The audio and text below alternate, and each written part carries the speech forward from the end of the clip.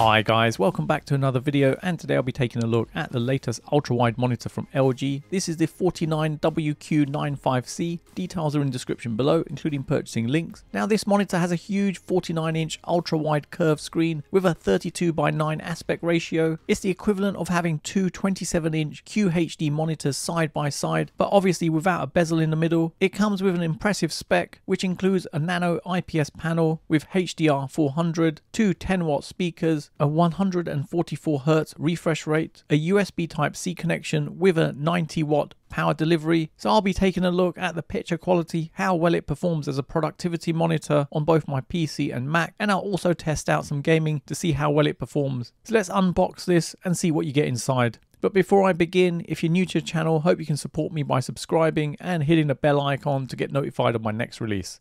In the box you get a cable management cover for the rear of the monitor, a monitor arm, monitor feet, a box with some accessories, and in there you get a power cable with a kettle connector, a cable which has a Type-C connector on both ends, a DisplayPort cable, a HDMI cable, a cable management clip, some documentation, and finally the monitor. Installing the stand is really easy. Leaving the monitor in the box, insert the monitor arm into position and lock it into place. Then place the feet into position and tighten up using the inbuilt screw. You can then safely lift it out of the box and place it on your desk. The monitor can be easily detached from the monitor arm by pressing down on this button and lifting away. And on the back of the monitor you have a VESA mounting point, which is 100 by 100 millimeters, allowing you to use different monitor arms or even wall mounting it. With a monitor on my desk, it looks enormous with a 49-inch ultra-wide IPS panel. It has slim bezels on three sides and a larger lower area, which has the LG branding in the middle. With a brushed matte silver stand, it looks really impressive with an ultra-wide curved design. I've placed the dimensions on the screen to give you an idea of sizing, and on my desk, which is 120 centimeters wide by 60 centimeters deep, you can see it takes up the entire width of the desk, but you still have room in the front for any peripherals. It has a 3800R curvature, which doesn't feel too overpowering, allowing you to easily use it in conjunction with a monitor light bar without the curvature getting in the way. The monitor arm allows it to be easily adjusted. The height can be adjusted up and down by 110 millimeters. There's also a tilt adjustment of -5 degrees to 20 degrees, and it can be swiveled left to right by 15 degrees. Viewing angles from the left to right and up and down are pretty good, giving 178 degrees of coverage. Now coming around the back of the monitor, the color is slightly off-white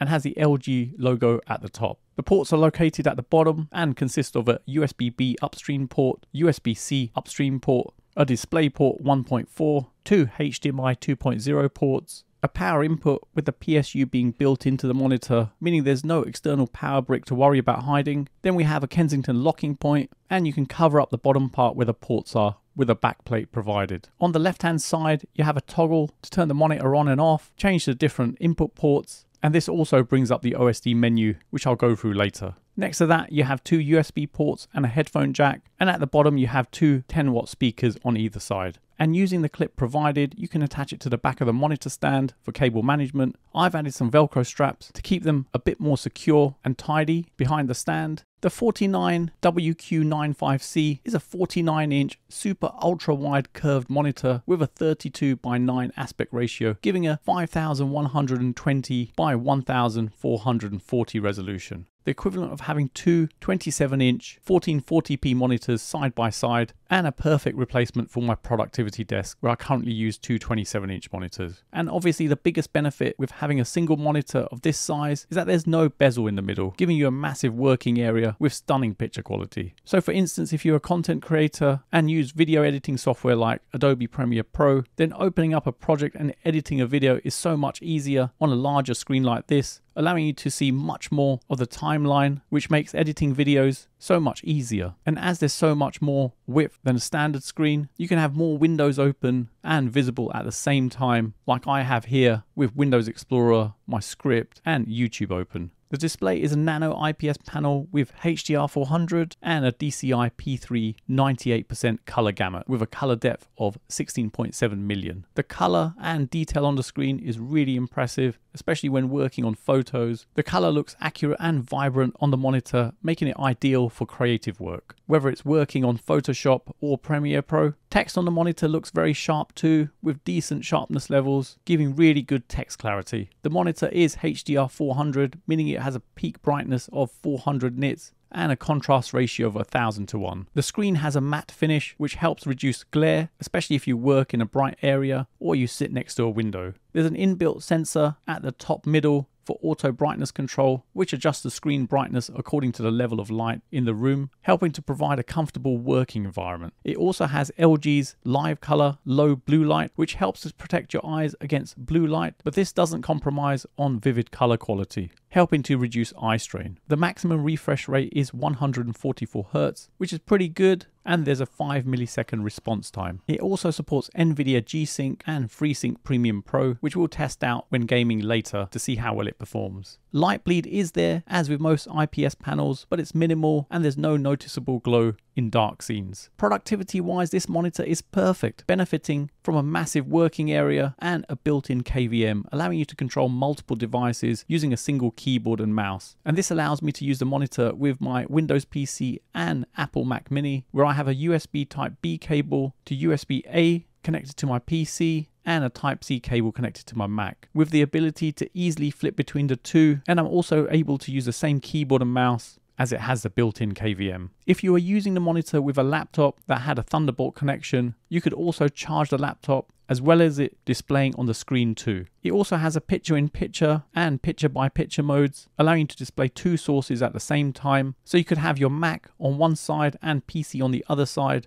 or even a gaming console plugged in, as the picture-by-picture resolution is 1440p, and that's supported by the Xbox Series X, S, and the PlayStation 5. On to gaming, and if you're wondering if it's suitable, then yes, it is. But it doesn't have a super fast 1 millisecond response time that most hardcore gamers are after, but even with its 5 millisecond response time, it's more than sufficient for the majority of occasional gamers out there. Gaming with a PC gives a great experience on the ultra-wide display, allowing you to see more of what's going on around you, giving a really insane gaming experience. With its 144 Hz refresh rate, there's no screen tearing, as both AMD FreeSync Premium Pro and NVIDIA G-Sync is supported, giving a really smooth gaming experience. Testing with a console, you can see that the ultra-wide format isn't supported, and you end up with a stretched screen, which isn't ideal. But you can adjust it on the monitor to show it in its original format, but with that you'll see two black bars on either side. Or you could use a picture-by-picture mode and have the console displayed on one side and your PC on the other side, or even another console, to allow a two-player gaming setup.